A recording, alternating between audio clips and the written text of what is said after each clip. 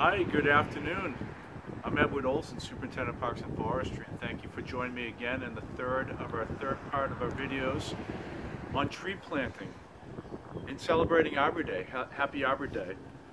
Today's Thursday, the day before Arbor Day. Tomorrow, unfortunately, looks like kind of cold weather, so we thought we'd take the opportunity to plant our tree today and then hopefully promote these videos in hopes that you all will pick up some tree seedlings that we're going to be handing out this afternoon as well as next week to help everybody celebrate Arbor Day at their houses.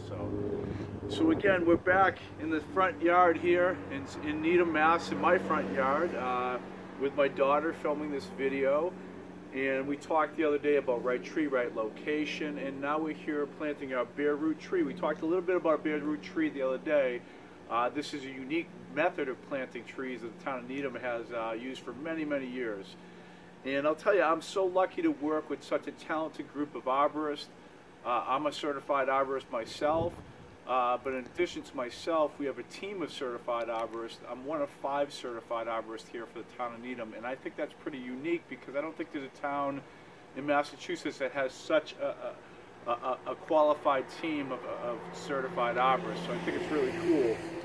So I've learned so much from my team, and I'm going to try to teach a little bit today about what I've learned. So here we are today. We're planting our Perodia tree. We talked about our hole. We've talked about right tree, right location, having a tree in a location that's going to last a real long time. So, bare root trees. I'm going to take the burlap off this tree, and we're going to talk about bare root trees. Bare root trees are exactly that. They have no soil, it's just the bare root.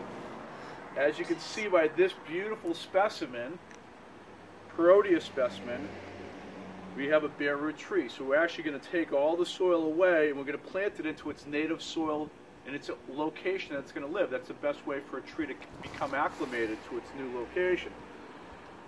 So we talked about the positioning, the depth, having a hole large enough so those trees can spread out and not circle. And here we are.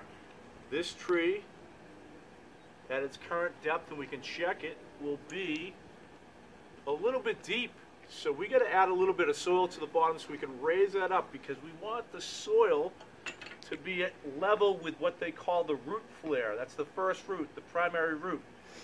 A lot of times trees fail because they're planted either too deep or too high, and that's a problem. So you want to have that root flare basically level with the turf. All right, we're going to stop for a second. I'm going to prep a little bit more, and then we're going to start again. Thank you.